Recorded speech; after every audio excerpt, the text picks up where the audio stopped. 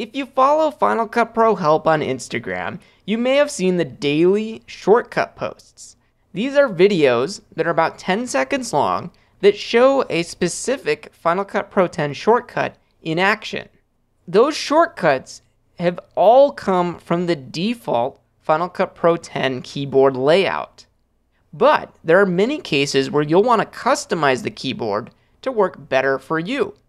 To do that, just go up to the menu that's just called the Final Cut Pro menu at the top left corner. Go down to Commands, and then there's an option to customize the commands or customize the keyboard. You can use the shortcut Option Command K to open up this window.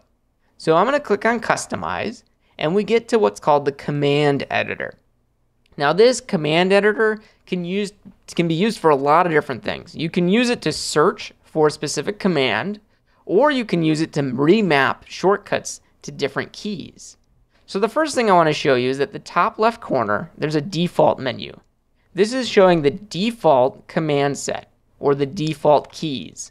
And personally, this is what I edit all of my projects with. The reason I do this is I do a lot of training, and I want to make sure that I'm using the keyboard layout that's going to be the one that you're using, which in most cases is that default command set. However, once you get used to editing a specific way, remapping the keys can be very helpful. So what I would recommend doing is going in and finding the commands that you want to remap. So for example, a lot of people do the J, K, and L editing, which if I click on the J key, I can see what that key does. Just pressing it without any modifier plays a clip in reverse, where K stops or pauses the video, and L plays something forward. If I were to do Command L, I would get loop playback, or I could do Control L, and I would get play forward. Similar to if I go to J, I can see Control J is also play reverse, and the rest of these keys, like Shift J or Option J, is not mapped to any key. So if I wanted to, I can see a list of commands here, and I could take one of these commands, say like add chapter marker, has no modifier key, and I could select this and drag it onto one of these keys. Now, I don't want to just drop it because that's going to add it as a no modifier, but maybe I want this to be Shift J. So I'm going to hold down Shift and then drop in the add chapter markers. It's going to ask me, do I want to make a copy of the default set? Since you can't change default, and I do want to do that. And I'm going to call this my custom keyboard.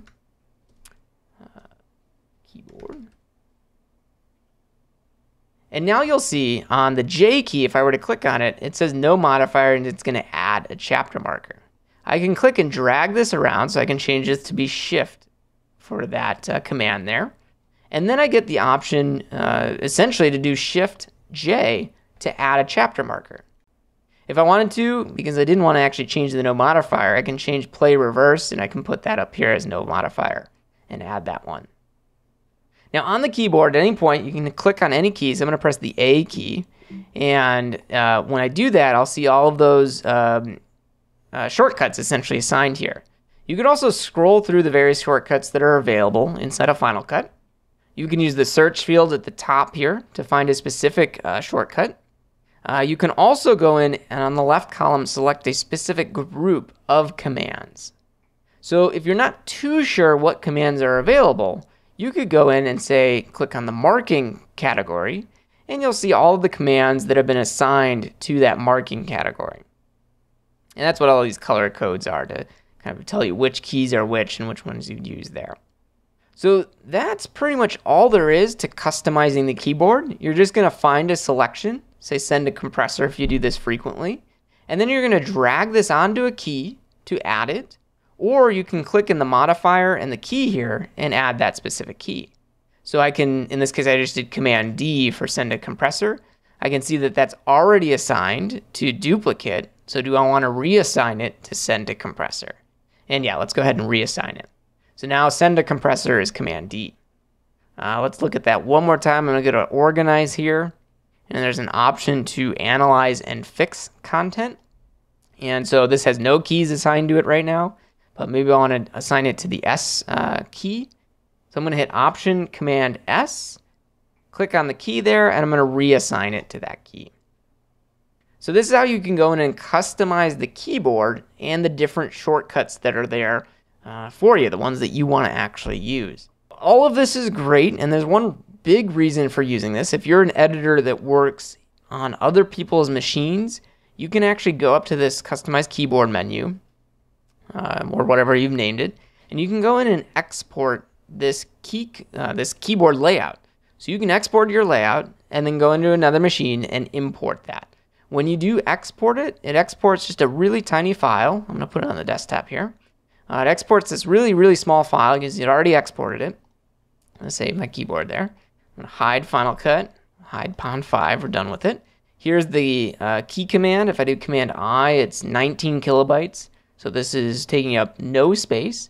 And that's something you can then go into Final Cut and go to Final Cut Pro menu, go to Commands, and select Import to import that custom keyboard. This way, whatever system you're working on, you can go between those systems with that custom keyboard layout. Now, this is something I would also look online. There's a lot of places where people have shared their custom keyboards, and you can actually get keyboard layouts that are very similar to other applications, like Adobe Premiere or Avid Media Composer. So whatever program you're used to working in, you can then customize the keyboard to be very similar to what it was in that application.